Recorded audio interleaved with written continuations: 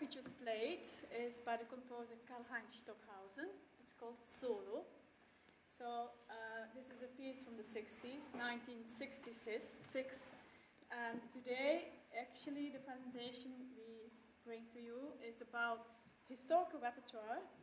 And what we do, as you could already notice, we reproduce this repertoire, but with the use of new technologies, if we can sum it up to one word. I'm therefore very grateful to have Juan Parra here, who is manipulating, as you can, I think, really well look over his shoulder what he's all doing on the computer. Why do I choose to perform solo here? This is part of my research project about the works in the 60s, how composers and also many other artists are influenced by each other, and what was actually the whole setup of technologies they had at the time, and how we can nowadays validate those or ignore them or update. There's different pathways to actually go there. So as you could notice, this work solo is meant for one instrumentalist. And what actually happens, so the original introduction to the score talks about the following. I'm going to just read the instructions that are written in the score. So, solo, a composition for one instrumentalist, may interpret it with any melody instrument. During performance, portions of what the instrumentalist plays are recorded on a 2-channel tape machine. So we have to go back into the 60s where none of what you see today was actually available. Through a feedback circuit, recorded sections are more or less densely superimposed, sometimes transformed, with a varied time delay. They are playbacked over two speaker groups and then mixed in with the playing of the soloists. So you can imagine there was the tape machine. There were actually 4 assistants needed to make this work performable. So what we just played, you could see Juan is actually taking care of all those people, doing all those responsibilities, all those tasks in one. A very important reason why I wanted to investigate about the performance practice of this particular work, and I also have compared it with other works written in the 60s, like Procession for 6 players, is that it's all about the very important parameter of timbre. So in the original score, there's 4 timbres that are described, and you could actually already experience 2 of them played on flute, bass flute, so we have 2 timbres, but in that there's also lots of intermingling with rushing noises and percussive sounds, very soft sounds. So it's up to the performer to decide upon this timbre, so this is not given by the composer. And of course depends mostly on the instrument you played with. Yeah. So in these 4 timbres, which are very basically written as N for normal, and then 1, 2, and 3 for the other timbres you choose, a performer determines actually either on the same instrument or different instruments several timbres that might change over the duration of the score. Then for what we in this performance now just did is actually updating all this technical aspect of the piece, so with the tape machine and the feedback, putting into a system on computer. So, and what you also maybe have noticed, that we are following a strict timing. So that's why we had to cue in at the start of the piece. And there's different, what Karlheinz Stockhausen calls different form schemes, which you can choose from. In this particular occasion, we chose form scheme 1, version 1, which has a specific timing of 10 minutes, 39.8 seconds.